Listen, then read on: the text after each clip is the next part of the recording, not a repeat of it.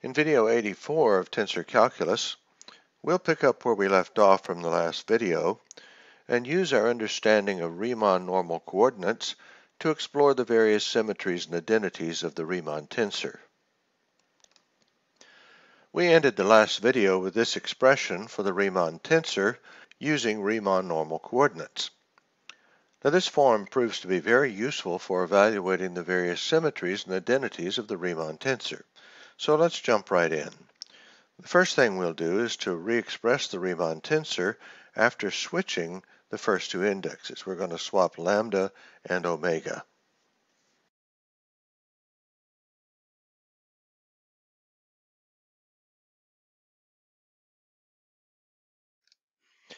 Now observe that this term is the negative of this term.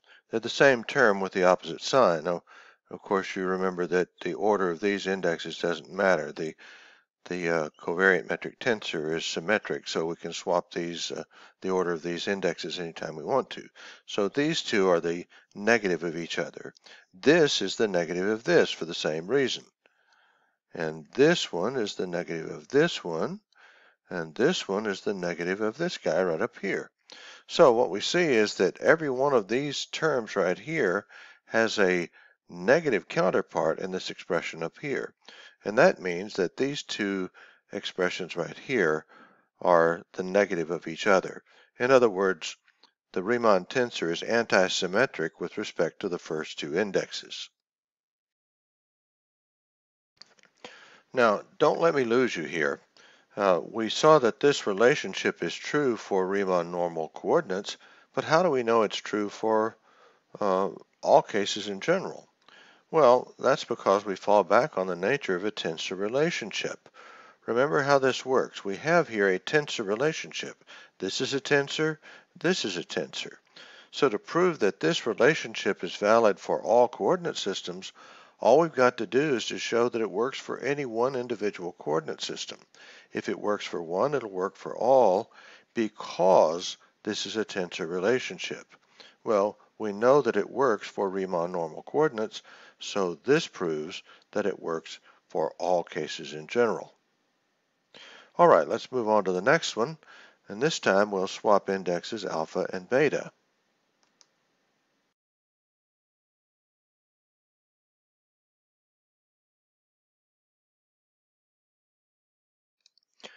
Now notice that this term is the negative of this term.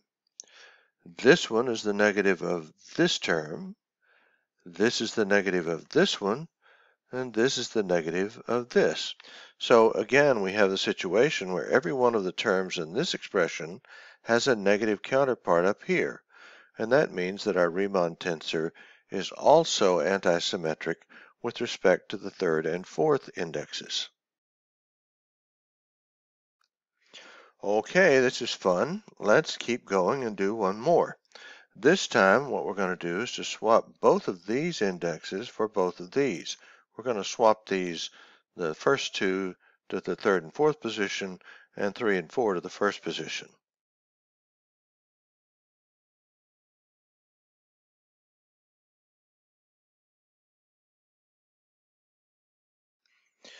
This time, we see that this term equals this term, same sign. Remember, the order of differentiation here does not matter, so these two terms are exactly equal. Now, likewise, this term right here is equal to this one. Again, the order of differentiation doesn't matter, nor does the order of the indexes on our metric tensor. All right, and they have the same sign here too. Notice this one is the same as this one. Again, we don't care about the order of the indexes in the metric tensor or the order of the differentiation. And finally, this one equals this one. The order of differentiation doesn't matter. So in this case, every one of the terms in this expression has an equal counterpart up here. And that means that our Riemann tensor is symmetric with respect to this flipping of the pairs of indexes. Now, initially, the Riemann tensor looks like it's very complex and complicated. After all, it's a fourth-rank tensor, so it's going to have a lot of components. But these various symmetric relationships cut down greatly on the complexity. For example, if we were dealing in 2 dimensions, they're going to be 2 to the 4th power, or 16 different components to this tensor. But because of the symmetric relationships here, 12 of those 16 components are going to be 0 because of the anti-symmetric relationship. And for the other 4, it turns out that there's only going to be 1 degree of freedom. The only real degree of freedom is R1, 2, 1, 2. The other 3 non-zero components will be some permutation of these, 1, 2, 2, 1, 2, 1, 1, 2, or 2, 1, 2, 1. So there are only 4 ways to permute these 2 indexes in such a way that they're non-zero. So what looks like a complicated tensor over here is actually, in the case of 2 dimensions, limited to only 1 degree of freedom and only 4 non-zero components. Well, if we're dealing with 3 dimensions, we'd have 81 components. 45 of those would be 0, and that would be 36 non-zero elements, but they would be limited to 6 degrees of freedom. And then if we had 4 dimensions, we'd have 256 components. 112 of them would be 0, and the other 144 components would be limited to 21 degrees of freedom. So these symmetric relationships cut down greatly on the number of components that we have to evaluate. Okay, let's move on now and explore a couple of identities that are related to the Riemann tensor. This time I'm going to permute the last 3 indices. I'm going to rename omega to alpha. I'm going to rename alpha to beta, and I'm going to rename beta to omega.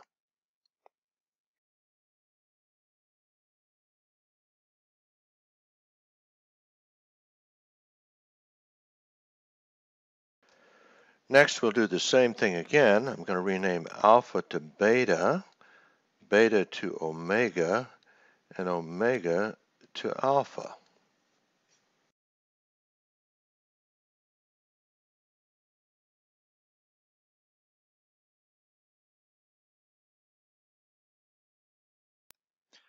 Next, we'll add these 3 equations together. So we'll add everything on the left side, then everything on the right. So we'll take this one, add this one, and add this one.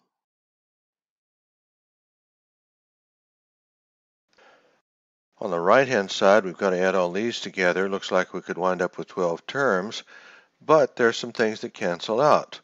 For example, this one will cancel out this. They're the same but opposite in sign. Remember, the order of differentiation doesn't matter. Okay, well, how about this one and this one? They're opposites. Again, the order here of the indexes on the metric tensor doesn't matter, so these are the same. How about this guy right here? Well, this turns out to be the counterpart of this one. They'll add together to 0. The order of differentiation doesn't matter. Okay, how about this one right here with this? They cancel out. We can switch the order of the indexes up here. And then how about this one with this?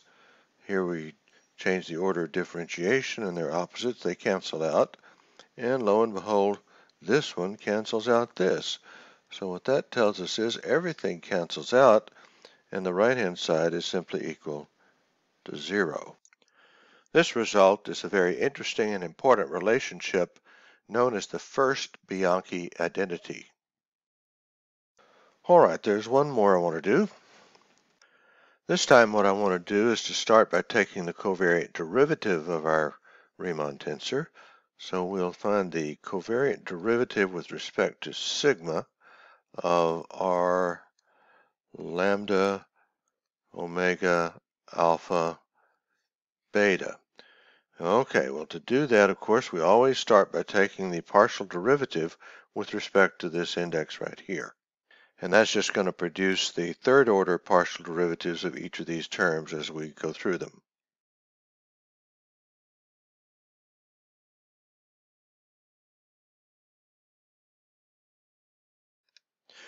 Next, we need to add 4 more terms, all negative terms, using the Christoffel symbol, one for each of these indexes down here. But hang on a minute. We're working in Riemann normal coordinates. And remember, in Riemann normal coordinates, the Christoffel symbols are always equal to 0. Therefore, all of the terms that we would normally add here disappear because the Christoffel symbols are equal to 0. So what you're seeing here is yet another advantage for using Riemann normal coordinates. The covariant derivative is equal to the partial derivative. Of course, you know that's a property of Cartesian coordinates. The covariant derivative is equal to the partial derivative in Cartesian coordinates. Well, Riemann normal coordinates act just like Cartesian coordinates at the point of evaluation. So in Riemann normal coordinates, this is the covariant derivative of our Riemann tensor. Okay, well, now what I want to do is to permute the indexes similar to what we did just a minute ago. I'm going to rename sigma to lambda. I'm going to rename lambda to omega, and I'm going to rename omega to sigma.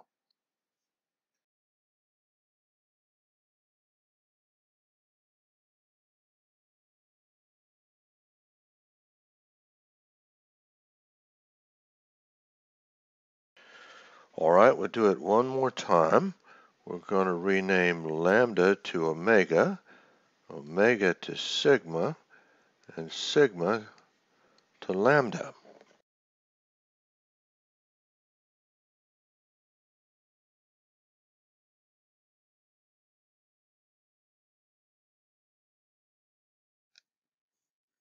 Okay, so next we want to do what we did before. We're going to add all 3 of these equations together.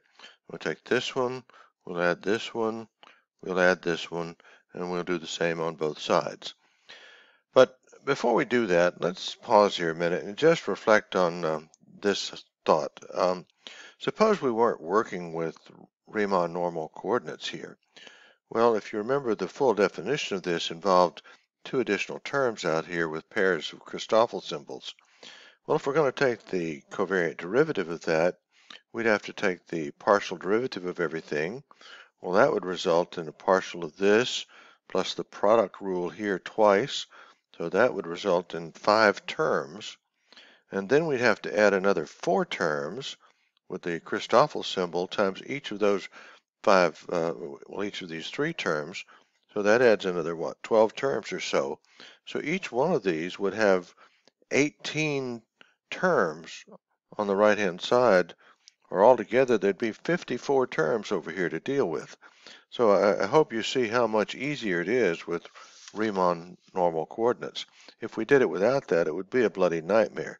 We wouldn't have enough room on this screen or several others to do what we're about to do. Okay, well, let me move up a little for a little space, and then we'll add all these together.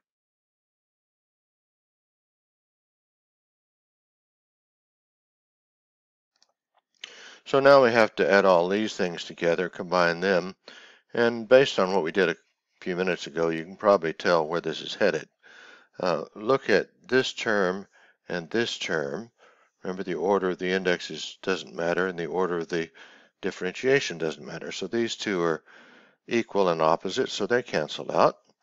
So how about, what's next? This guy right here and this one have the same indexes here, the same indexes there, opposite sign. How about this one combined with, which one's it going to be? It's going to be this guy down here. Same upper indexes, same lower indexes. And this one will cancel out with this one. And this one is going to cancel out with this one. And finally, this one cancels that. So just like before, all of the terms on the right-hand side cancel out, and that leaves us with a big fat 0 on this side. This result is somewhat similar to the one we did just a few minutes ago. So it shouldn't be any surprise that this one is known as the second Bianchi identity. Okay, and with that, we'll bring the video to a close and do a recap of what we've done. What we've done in this video is to make use of this expression, which is the formula we derived in the last video for the Riemann tensor in Riemann normal coordinates. Now you'll remember that the full expression for the Riemann tensor involves these two terms plus some others that involve the Christoffel symbol. But in Riemann normal coordinates, the Christoffel symbol evaluates to 0, so all the other terms drop out. This greatly simplifies our analysis. Because of the nature of tensor transformations, any tensor relationships we discover in this form have to be true in all cases. We first use this technique to investigate a number of symmetries of the Riemann tensor. We discovered, for example, that the Riemann tensor is anti-symmetric with respect to the first two indexes. If we swap index 1 and 2 here, we will introduce a negative sign. Likewise, it is anti-symmetric with respect to indexes 3 and 4. If we swap these two, we'll introduce a negative sign. But if we swap the first and second with the third and fourth as pairs, we swap them like this, we find that the relationship is a symmetric relationship. We can swap these two pairs without changing the value of the Riemann tensor. These symmetries greatly reduce the complexity of evaluating the Riemann-Christoffel tensor. Although there are n to the fourth components in the Riemann-Christoffel tensor, most of them are 0, and those that are not are limited by the number of degrees of freedom.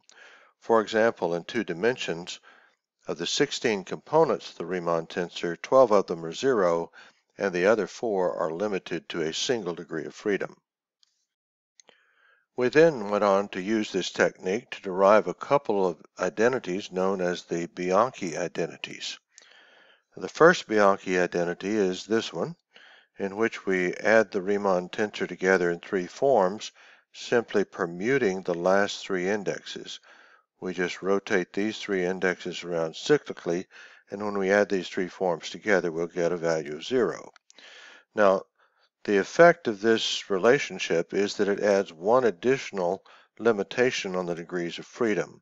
For example, these symmetries will limit the number of degrees of freedom in 4 dimensions to 21 degrees of freedom.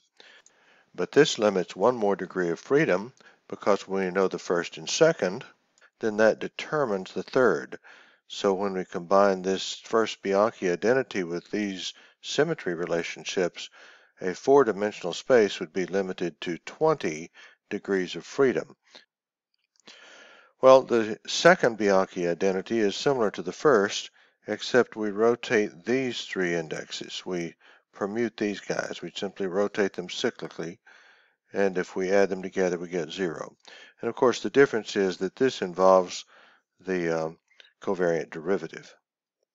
Now, in some literature, you'll see it expressed this way. This index is permuted with the last 2 in each case.